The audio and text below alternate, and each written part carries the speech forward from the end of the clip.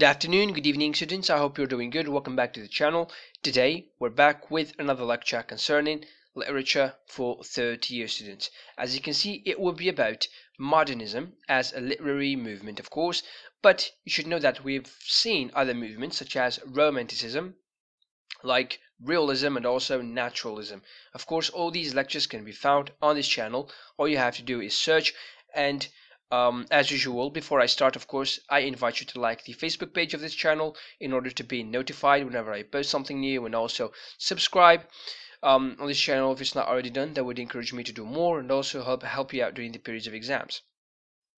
Anyways, with that being said, we shall start with the plan of the lecture first, which is we're going to start with the definition of the movement. We're going to talk a little bit about the movement.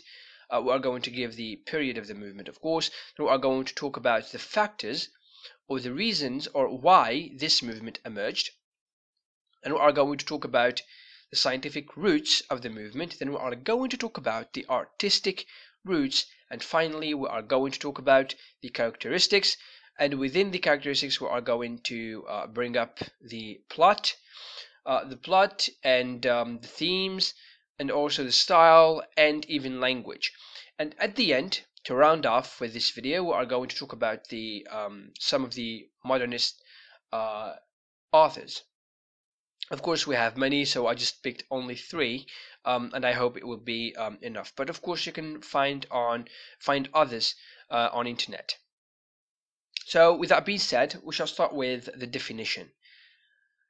Modernism, first, it started in the late 19th century until the mid 20th century. So modernism refers to the complete or even the radical change from the old beliefs, or you can say the old artistic movements in literature. It's a change, sometimes it's considered to be a change or a disruption from the Victorian way of doing or morality. And it can be a representation of the chaotic picture of society. So far, when you talk about the change from the old beliefs, and when you say a disruption from the Victorian way of doing, which means before modernism, there was an era called the Victorian era. So anything that was related to that era in terms of notions, ideas in general, anything that was related also to literature, modernist authors wanted to give up on those ideas. They wanted to create something new, something modern. Okay, so this is as far as the definition is concerned. We move to the factors of the emergence of this movement. We are going to talk mainly about three factors. The first one is industrialization, as usual. Industry, you should know that industrial revolution, if you want, started way before the 19th century. We all know that, but it reached its peak in the late 19th century, if you want. When you have such good industry, if you want, prosperous industry, you have what we call the phenomenon of urbanization. When you have urbanization, you have a rapid growth of cities, and of course you have this population is growing so fast, and the government is trying to satisfy all the needs of the population and so on and so forth. It leads to the World War, which leads us to the second point. That is the horrors of the world wars. We have two world wars, the first and the second. The first was between 1914 and 1918. The second one is between 1939 until 1945. So when you talk about war, which means there is death, and world war, which means almost all, let's say, all countries or nations participated in these two world wars. So the death is, let's say, the casualties is greater. So you can say that these, or the horrors that these two world wars left, have impacted, if you want, modernist authors. So this is what led also to the emergence of this movement. Of course, after the end of the World War, both World War, the two world wars, sorry, this marked a loss of faith. Faith in what? Of course, faith in God, government, and human goodness. You should remember this. The people or the population lost faith in God. Why? Because some of them might tell you that if God exists, why did he let such massacres happen? Here we mean the world wars. Even the population lost faith in the governments. Why? Because these governments were supposed to protect the population from any harm, but they, sorry, they were the first who decided to go to war, and so on and so forth. And finally, we have human goodness. When we talk about the human goodness, which means human beings are supposed to be good, are supposed to be kind. But in time of wars, you will find human in their most savage image. They kill each other, they destroy each other, they butcher each other, they murder each other, they do not care as long as they want to survive. So this resulted in a greater focus on the individual. So these are some of the factors that led to the emergence of this movement that we call modernism. Now we move to the scientific roots. When we talk about the scientific roots, we mainly need to talk about Darwin, Karl Marx, Freud, and Nietzsche. So these four, let's say, men of letters, scientists, they have contributed in the emergence of this movement, which means they prepared the ground for modernism to emerge. Let's talk about Darwin. Darwin and Karl Marx, both of them have contributed in the loss of faith. See, Darwin is, we can say that the ideas, the theories of Darwin are interrelated with the movement itself, because we said that modernism refers to a complete or radical change from the old beliefs. Old beliefs. Darwin was doing so, but scientifically. The natural selection of Darwin, for example. Since this movement was about breaking off from the old ways, Darwin sought to overturn previous ways of thinking about humans, history, and the universe, which means the theories of Darwin and the principles of modernism are interrelated. They have the same goal, which is to overturn or to break off from old beliefs. The second one is Karl Marx. He also contributed in the loss of faith. For example, he denounced the exploitation of men, whether during the World War or during the daily life, if you want. Then you have the famous Sigmund Freud. When we talk about Freud, we mainly, the first thing that comes into our minds is psychoanalysis. So, I don't want to go into details, but if you want to learn more about Freud, you can find that on the internet. But just to give you an idea, of course, you have the ID that represents the desires of a human being. The instinct. You have the superego, which means generally it's something that gives you the moral, or everything that is education, something that you use in order to prevent yourself from doing something bad. And the ego is what we call the reality principle. And if you want, superego is there to control the ID's desires. This is something that is related to psychology, and of course, at that time, that was something revolutionary, and it is. Until today, some psychiatrists use this, and of course, this leads us to the next scientist, who is Nietzsche. So Nietzsche wrote a book that we call The Twilight of the Idols. I recently started to read this book. I highly advise you to read it. It's an amazing book. So Nietzsche tells us to destroy the ideas we currently have, of course, in order to give birth to the Superman inside us. And mainly this Superman is free. So he's talking about freedom. He also criticized Socrates, if you want. Um, well, this is as far as the scientific roots are concerned. Now we move to the artistic roots. We start with Impressionism. It's an artistic style, of course. Uh, it started in France, and impressionists, if you want, they seek to capture a feeling or experience rather than depict accurate depiction and perfection. So they are more into feelings and experience and all, rather than doing the things that used to be done by those who belong to realism movement. Because at that time they used to depict things as they are. Of course, this is among their principles, is to depict exactly what they see.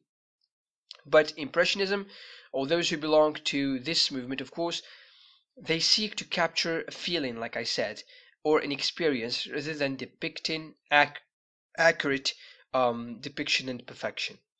The second artistic route that we are going to mention is Expressionism. It's almost the same, but not exactly. It is an art of expression to convey meaning and emotion. So here we can say that it is stronger than Impressionism, but because Impressionism sometimes is related to light, colors, and all, and that's it is still in literature, but it's a different field than what we're studying currently. Of course, each artist, when I talk about Expressionism, each artist has his or her, of course, own way of expressing their emotions. And of course, even Expressionism was against depiction. Then we have the third artistic route, that is Futurism. It originated in Italy, or we can say that it has Italian origins. He We can say those who belong to this movement discarded the art of the past and they celebrated the future, which means the development. Like I said, it is a radical change from the old beliefs, which means they neglected the old beliefs and they wanted something new, which is to celebrate the future, in this case of futurism. Of course, then we move to Dadaism. So it was a reaction to First World War, and in this movement, in these, or in its principles, if you want, we find a lot of nonsense in order to show how meaningless modern life is. Then we are going to go to the last point of the artistic roots, which is Cubism. Cubism, basically, it's a rebellion against the objective and logical emphasis of the previous period. It places an emphasis on the subjective mental experience. I mean, artists include their experience within their work. It doesn't matter if it's in writing or a written work or spoken work or even something that is related to painting. So this cubism is mainly known for the paintings. So these are the things, or the roots, both scientific roots and artistic roots. Now we move to the characteristics of this. So in terms of the characteristics, we start with the plot. In the plot, we find few characters, and it is usually fragmented, which means it doesn't follow the chronological order. In other words, for example, you start in 1920, for example, within a story, any given story, you start with 1920, then you go until 1939, and you come back to 1925, and you come back to 1921 or 20. It means it is fragmented, it is broken, it doesn't follow the chronological order. And there is something that we call reminiscence. which is related to memory. It's the ability to recall or to remember something about the past. So this is as far as the plot is concerned. Of course, you might find something else, but for me personally, I think it's enough to know about the plot. Then we have the themes. So, past intrusion into the present, which means some events that have happened in the past, usually they come back in the story. The second point is you will find that the characters of the modernist work, they seek the truth, happiness, joy, and even comfort. And you will see that these characters mostly, you can say, usually fail. They live in misery and usually ends with a death. And the setting is mostly like to be like a decayed setting and destroyed one. You have also paralysis. Paralysis, basically, it's after the war, when the war ends, nothing moves, absolutely nothing. You have no economy, you have no house, you have no family, so everything is static. Nothing moves. This is what we mean by paralysis. Then we have disillusionment. This point is very important because, after the end of the war, this is what we call the climate of post-war, if you want. Um, first of, firstly, there's nothing moves, of course, and there is something like everyone is disappointed because if you take the victorious people and who lost the war, those who lost the war, they thought that they were fighting for victory and all, and at the end, they lose the war, they lose their homes, they lose their economy, they lose a lot of things, so they are disappointed. This let's say feeling of disappointment is called disillusionment, and it is found in the modernist works. Then we have another point, that is madness. Madness, I don't know if you have read some of the poems of William Faulkner. I remember that, I do paraphrase, of course, I do not remember the exact words, but there was someone's mom who died, and seeing her in the coffin, of course, floating on the water, the person says, "My mom is a fish." Of course, you might think that it's absurd, and of course, absurd is also the another theme found in sorry in modernist works. So he said that my mom is a fish. Of course, for the character, the character here is insane, but it leads to something else. Not only the theme here is madness, but it is symbolic. Symbolism is, let's say, it is included in the style. We are going to talk about it later on, but it is also absurd, and absurd is another theme. To something that is absurd is something that cannot be accepted by your mind, something that is irrational, it's not logical, it cannot be accepted. And among the minor themes as well, you have the loss of faith. Like I said, you will find characters losing faith in God, government, and even, even in human goodness. Then you have rebellion, because since the movement itself is a rebellion, so you will find rebellions in the themes.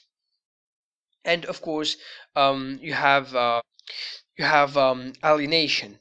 So when it comes to alienation, or in French aliénation, it means like you will find some of the characters, they change their point of view or their feelings about something. For example, they used to love someone, a character used to love someone, and then they change.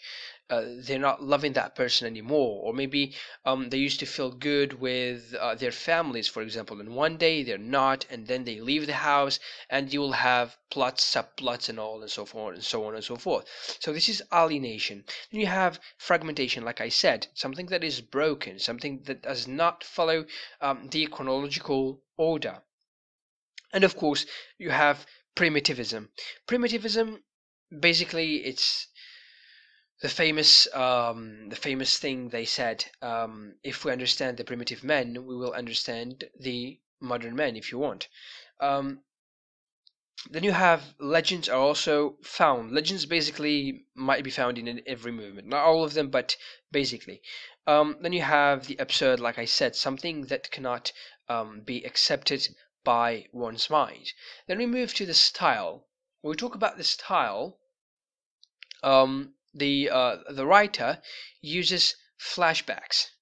So the use of flashbacks, if you want, sometimes the story starts in the past.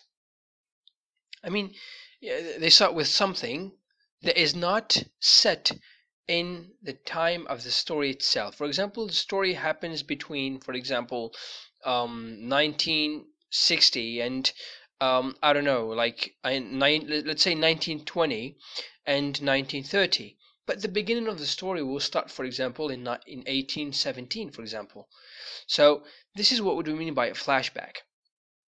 Go back into the past, but this has a purpose, of course, in order to give you a piece of information if you want. Then we have the second point, that is unreliable narrator.